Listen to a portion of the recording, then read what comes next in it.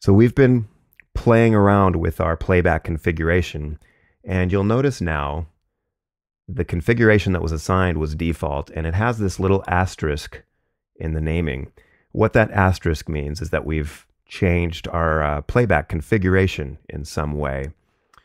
And I want to keep my default configuration untouched. So rather than saving my default configuration with these new changes I've made, I'm actually going to create a new playback configuration, and I'm going to give it a unique name.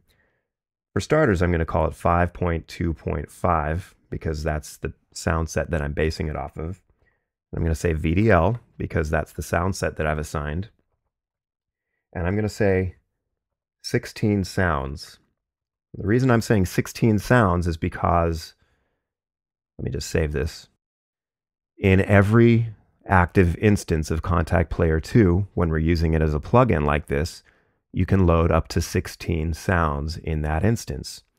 So you'll see now that we've created this new playback configuration, we have a 5.2.5 version of Virtual Drumline that uses 16 sounds.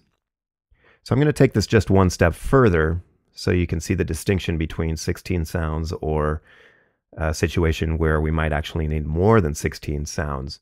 So I'm going to go over here, select another instance of Contact Player 2, activate it, and now you'll see we have a second instance of Contact Player 2 available to us. It already assigned the VDL soundset 5.2.5, which is what I want because I want both of these instances of Contact Player 2 to choose its instruments from Virtual Drumline. And again, since we've been tweaking around with our playback configuration, you'll notice up here in the playback configuration menu, we have our asterisk saying that we've made some changes. So I'm going to create a new configuration, give it a unique name. This will be, again, 5.2.5 VDL, but instead of 16 sounds, this configuration is going to use 32 sounds because we have 2 times 16 each. We can keep taking that further. We can do 3 instances at 48 sounds.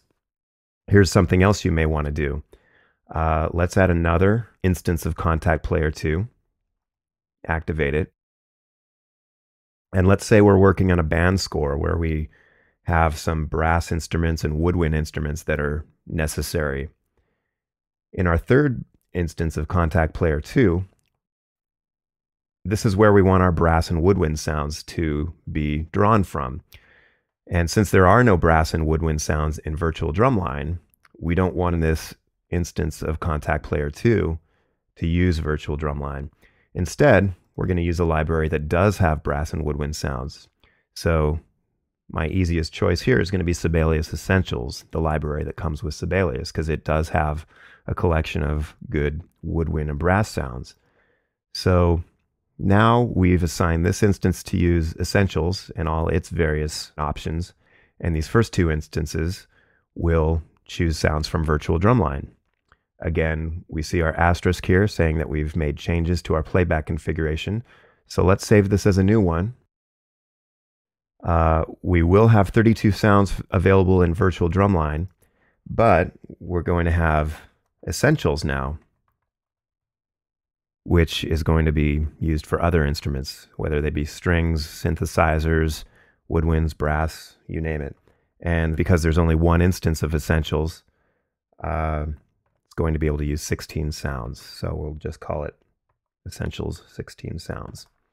Okay, so this is our new playback configuration, and here you can see that that's now assigned.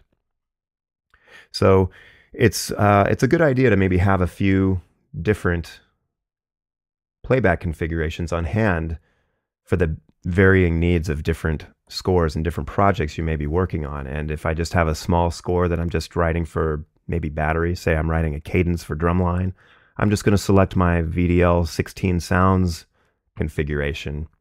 And now I only have to load one instance of Contact Player 2. That can preserve a little bit of memory. It's going to take less time to load, and it's just generally going to operate a little bit more quickly. If I'm using a big score that uses, brass, woodwinds, synthesizers that can be drawn from Essentials, and a number of VDL sounds, I'll select this sound set. And when I select that, you'll see over here we have multiple contact players that load in.